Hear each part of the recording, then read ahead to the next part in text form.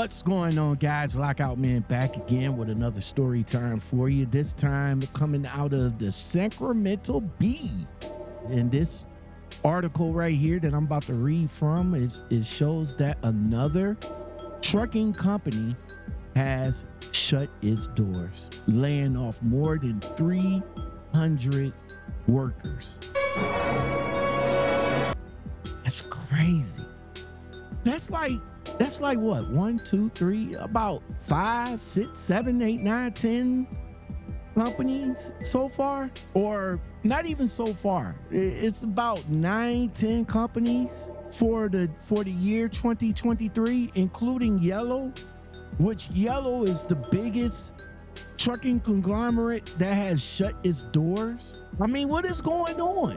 What is going on? All these truckers that's putting their loyalties with these companies, and now they're out of work. Now they got to start all over with a whole new company. Luckily for those that already had their 401k in place, they don't have to worry about that because their 401k follows them everywhere. You know, it doesn't matter if you work for company A, B, or C. Your 401k will follow you between A, B, and C. See, that's what I should have learned a long time ago, as when I got into trucking 9 years ago. Like, I should have started my 401k then.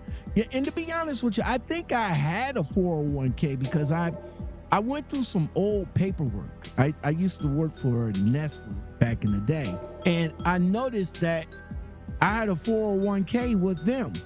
But I think after I had left them, they sent me something in the mail, and I think I took the buyout or something like that. And maybe I shouldn't have did that.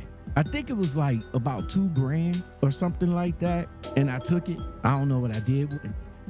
But I think I should have left it alone, because if I would have left it alone, ain't no telling how much would be in my 401k right about now. Like, would it be enough for me to retire? Probably not, but I probably would have like a nice little savings to probably get my own truck if I wanted to.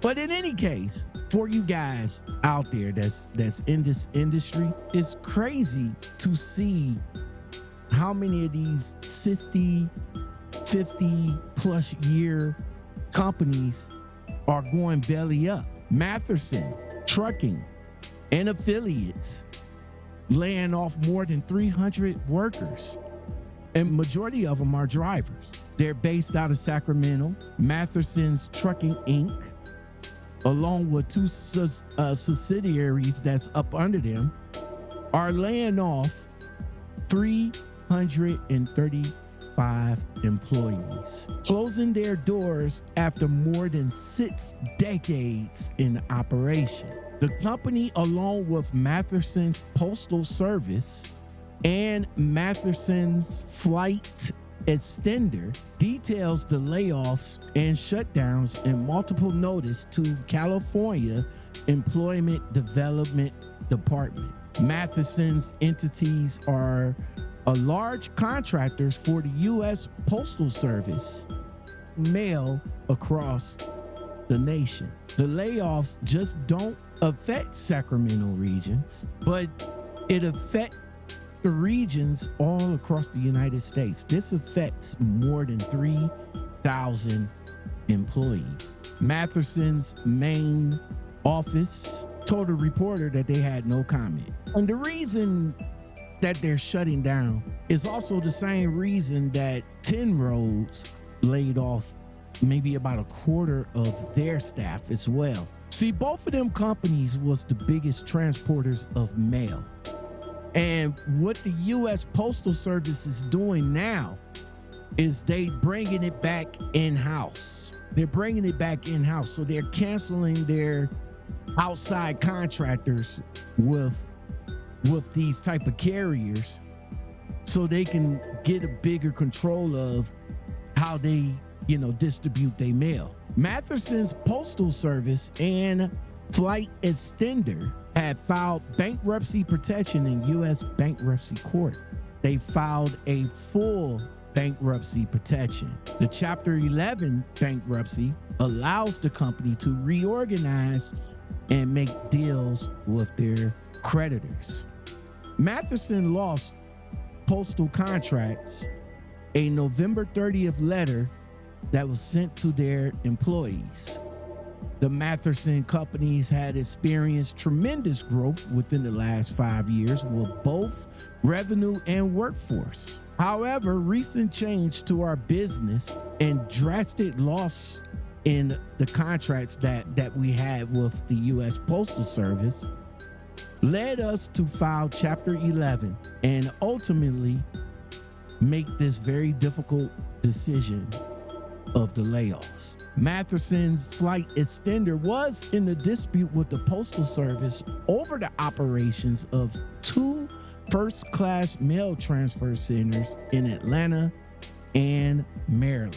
Matheson spent over $24 million to upgrade the facilities after taking over operations in 2021, but incurred problems obtaining reimbursements. A spokesperson for the Postal Service comment: "We are unable to discuss any contractual agreements with our vendors, nor the financial status of Matheson. However, we can assure our customers that there will be no disruption to the U.S.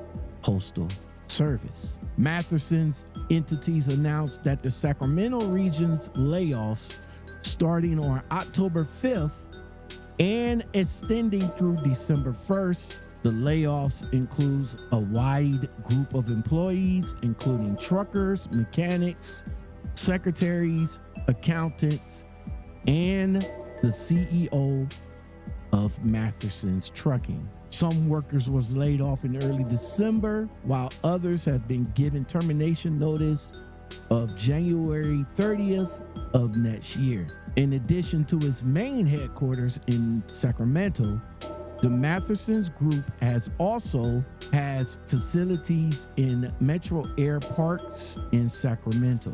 Family-owned Matheson's was formed in 1962.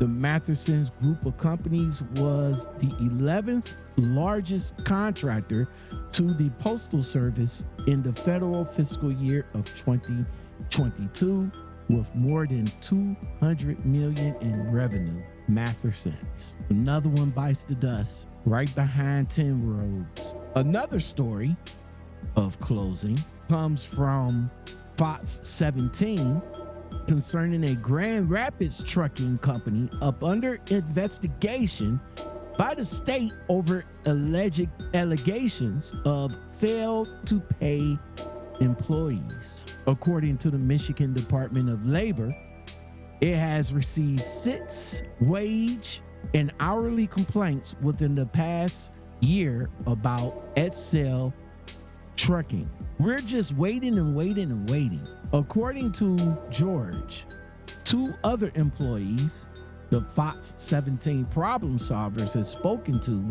said the issues started this past June. George says, "It impacted my kids because first and foremost, they the ones that get the money first. So I don't get any money. They can't get any money." George estimates that SL Trucking owes him $3,000. Vicki Lewis and Jennifer, who worked on the administration side of the company, they told the same story. "At first, we was given the excuse that it was because of the wire transfer for the funding that didn't come through. And then it was that he had changed banks, so it wasn't set up timely to deposit stuff. And then it was somebody had made a mistake. It was always somebody passing the buck to somebody else." Company CEO did not respond to Fox 17's numerous requests for an interview. But in 2008, the Michigan Attorneys Discipline Board disbarred the owner of the company for, according to records, misappropriating clients' funds and forging client signatures on checks. This CEO right here this owner operator here was a lawyer, and he was a dirty lawyer at that. So I guess he took his lawyer tactics and decided to open up a trucking company and do some ill stuff with that. The CEO blames Excel's Trucking's credit lenders and apologized for the lack of payment. He says, I am continuing to work on our financing, but I have not yet made the progress I had hoped. The CEO reportedly wrote in one message, I understand you need to make a decision and make money. I understand your frustrations and in many cases, anger. I am doing all I can and will continue to do so. This is hurting drivers, man. Many other drivers that is hurting from this situation of a company that just going belly up and owing thousands of dollars to these drivers. And then you guys wonder why these drivers turn out the way they turn out. They go postal, no pun intended. But yeah, man, you know, companies that been in business for all these years now going belly up for whatever reason, not only leaving drivers stranded, but leaving drivers broke. And it seems as though it always happens at the worst time of the year. Always happens towards the end of the year. Always happens when money is prevalent, which is at the end of the year. Times where families supposed to come together and have a good time. Times when families come together to enjoy themselves. A time for drivers to get off the road and spend time with their families, their loved ones, their children. Now, only to get off the road with stress and problems. They supposed to be going home for Christmas and rest and spend time with their family.